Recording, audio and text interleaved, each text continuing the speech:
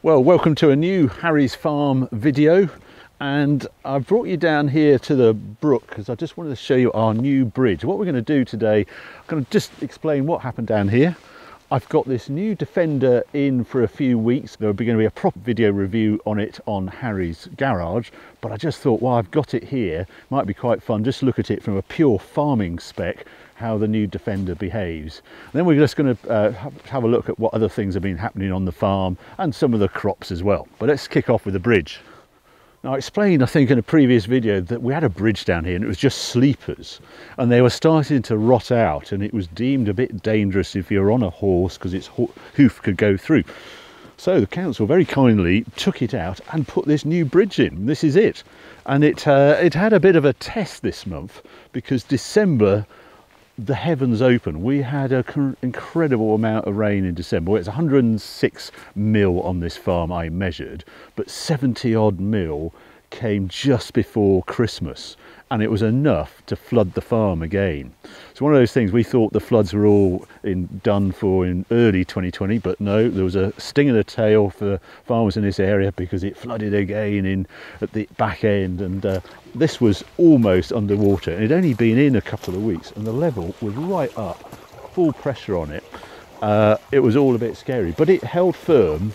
And the great thing is, when you have a flood, it sweeps through. There's a tremendous flow of water comes through, and this is sort of mud normally, and it just clears all the silt out. So it's fantastic to look at this clear stream again at the start of winter, and just hope that is it. But yeah, we'll go a bit further down because there's some flood defence bunds for the village a bit further down, and they got so much water came down they actually overflowed. So before we get there, I'm going to have a quick look around the Defender.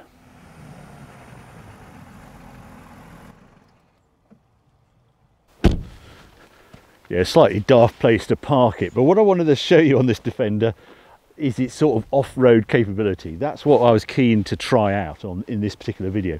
And what gets me about it, it is a very well thought out vehicle for off-roading, which you'd expect from Land Rover and a Defender. Some of the things I really like, you can spec from new proper off-road tyres, and I've got on very well with these, and they seem to behave well on the road as well. They're not too noisy and things, but it's sort of clean. There's nothing to snag on. If you look underneath there, we've done some proper wading and things, nothing to catch. Even underneath, there's a sump guard and things like that on it. So it has been thought out very well. This is, I think, where it breathes the other side, actually, these vents here. Big square mirrors when you look at that. Easy when you get in and out. Yes, it's a bit of a struggle on the slope. Inside you've got proper rubber mats, and then underneath, yeah, just the sort of rubber, plastic, whatever you like to call it. No carpet to be seen anywhere. Really good storage everywhere you look in this car as well. Under there, great big bin. This great big bin in there, and then there's that as well. I'm not sure what that is. I think there's a charge point you can get potentially that will wireless charge. The slight issue I have here, there's a fabric and leather combination for the upholstery, and you can see already this fabric around the outside, just rain spots getting on it, is starting to stain up. We'll have a look at the interior in a bit more detail when we're driving it, but you can just see the spots of, I think, rain doing that there, which I don't think's really on.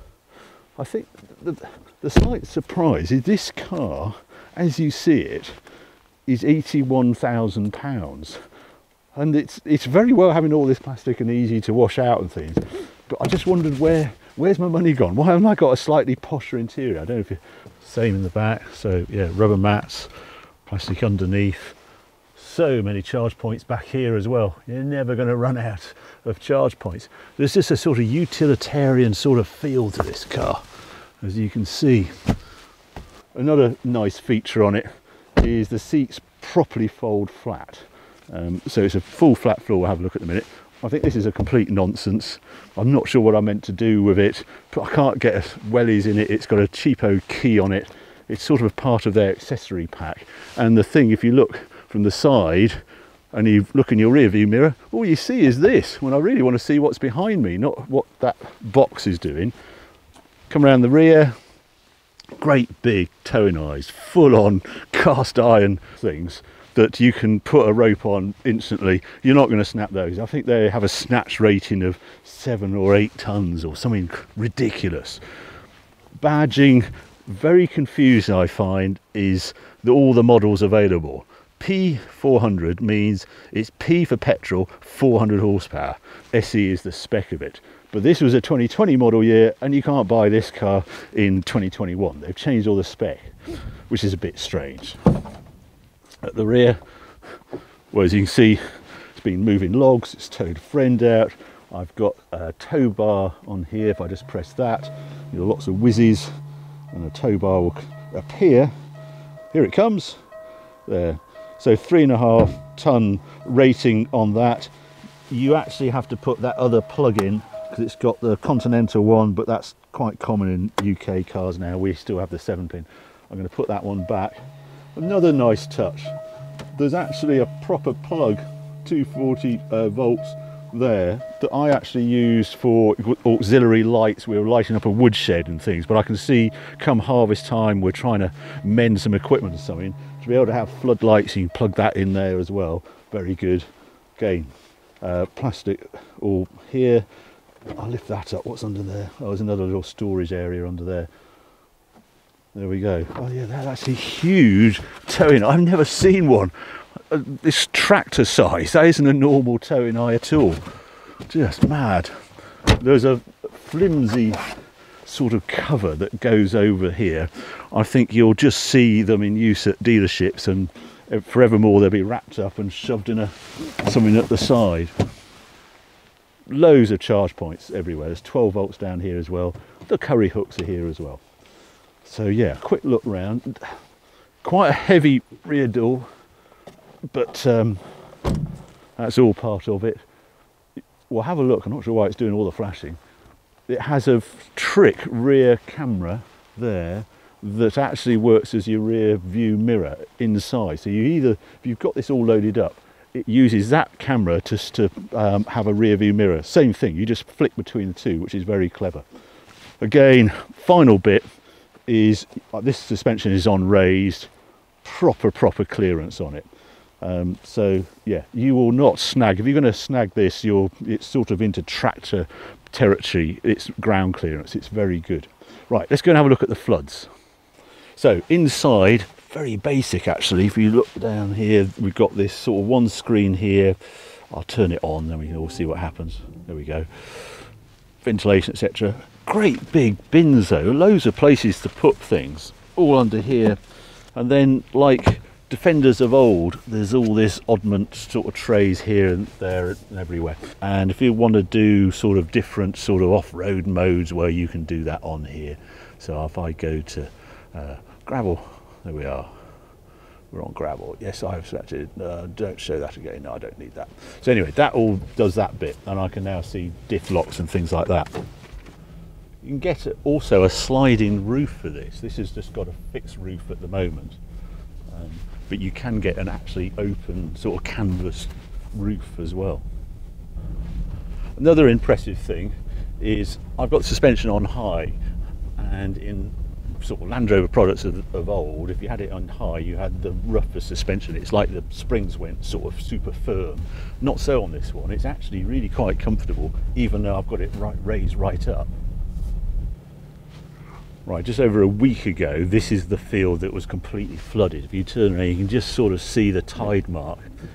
And I took this car through proper depth. It has a wading ability of 900 mil. Well, we were pretty close to 900 mil, if not a metre. I could just feel the traction control start to go because the car was starting to float. And we came out around here.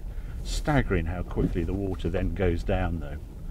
But yeah, a proper flood down here from all that rain. Yeah, I'm not going to head across here because I know how boggy this is. I have pulled my son out of here when he's got overexcited and gone in here.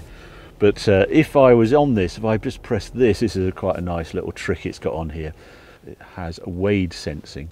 I press that when we're in the water, and it actually, you can see what level, you can sort of see the tide mark as the water starts to come up. Very clever. I just want to show you this mirror. So there's my rear view out from the rear view mirror out the back. And you can see it's a bit cluttered with the seats up, etc. But if I flick a button on here, suddenly I go from normal mirror, where you'll probably see the camera. There we are, yeah, you can see camera, etc. And then I go to that, and then I've got that view. So then I go into reverse, and you'll see it's just like a TV screen.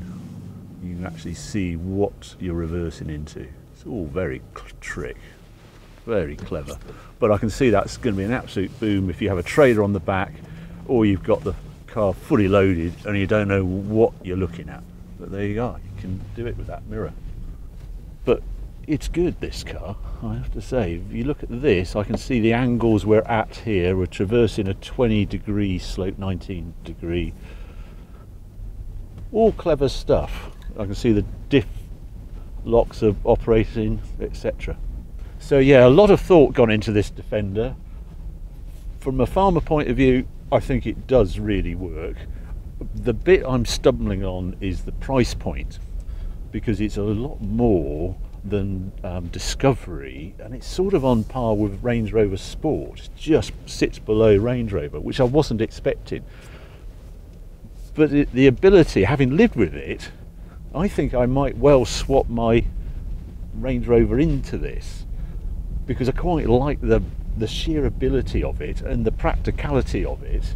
So it's just, you know, that's what we all like the Discovery for the same sort of reasons, and it's like one of those.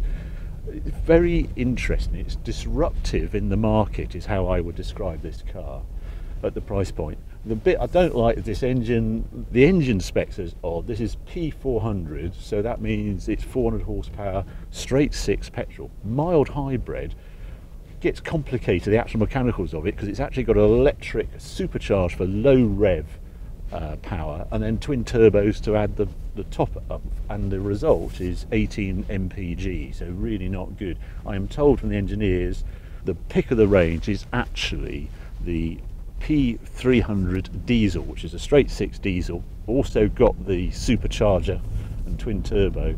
That's not quite out yet, but that would be the one. Or the other one you could go through is the P400 plug-in hybrid. Honestly, you can get lost in the configurator with this car. I just feel the 4-pot diesels just they lack something if you're towing. The car is 2.3 tons.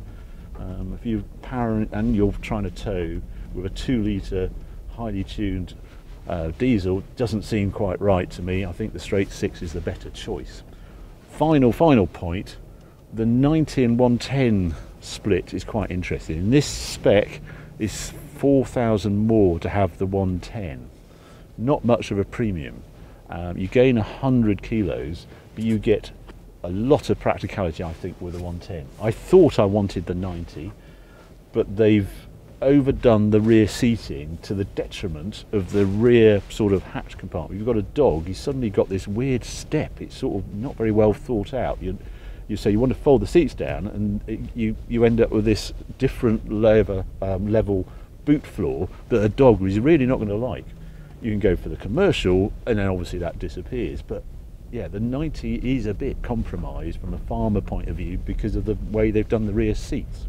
So I think the 110 is the choice vehicle. Anyway, enough of this. This is meant to be a farming channel, so let's go back and have a look at some feels of, well, oilseed rape to begin with. Oilseed rape there, winter wheat there. Now, from a farming point of view, you get to, well, 1st of January today. It's the amount of upfront costs with oilseed rape. To get this crop to this stage, I have spent in total £188, 25p per hectare. So I've got 40 hectares, it's £7,500 or thereabouts. Why is it so expensive compared to the wheat, which is over there, we're going to have a look at in a moment.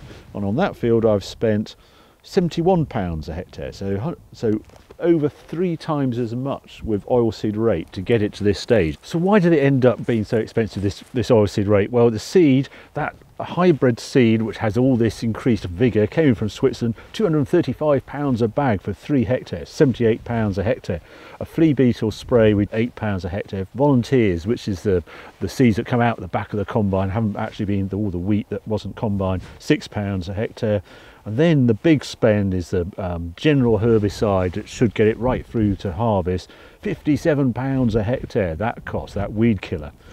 We put a trace element on as well, remember that slight colour in the leaf, £12.74, and a fungicide to control FOMA, which is a sort of leaf spot we saw on the leaf, that was £25. So all told, that's why it's so expensive. While the wheat, we just got the seed, had it dressed out by CYO, chucked it in the ground, that's it. It's why all farmers sort of limit their exposure to oilseed rape, because it's a great break crop, but it's so expensive to grow and you don't know if it's going to get established, etc. This is just coming through. We're just going to get through the winter and then it will then get its fertiliser and it will grow up, etc. So I'm quite pleased with how the rape's looking generally. Apart from the bit behind you, this got completely flooded out this corner and it's really, I'm afraid, knocked the rape back a bit. But that is something, as 2020 just keeps on giving, you know, we didn't expect these floods and all crops would die in that sort of situation. But yeah, it's looking good. But the wheat's looking spectacular. I'll leave that here. Come and have a look, quick look in here. Well, it was -5 last night and you can sort of tell we've had several frosts now, but the wheat can cope with that and you actually need it from a vernalisation point of view. But if you look at this wheat, this is home saved wheat that's gone straight into this ground and has not been touched. I've rolled it, has not been touched. You can see how healthy it looks. It's all tillered out. Very little weed pressure coming. There's odd bits of weed. It had no weed killer on it at all in here. It's just this field hasn't got something called black grass. This was linseed last year, so this is my first wheat. But it's what we're trying to achieve now is to get to this stage with a minimal spend. So there is that one pass Claydon hybrid drill straight in behind the combine and roll, and this is what you end up with. So yeah, I'm really chuffed with this. I just hope now got to get it through. But as I said on the previous video, it's like a die is cast. Once you get to this stage, you need a real serious weather event to stop this yielding pretty well, as we've had with those droughts the last couple of years. So there you go. Sort of lots going on for a winter period. What with the floods and the snow and everything. Brexit sorted now. It looks as though we're going to be able to trade with Europe, which is great news for all farmers. We don't quite know what the future holds. I'm sure they'll make their mind up, but they've had quite a lot on their plates this recently, so I can understand why they've got a little behind on it. But so far, at the moment, I'm really looking forward to harvest 2021. Hope you enjoyed this video. If you have, well, keep watching, keep subscribing. More videos coming on very soon.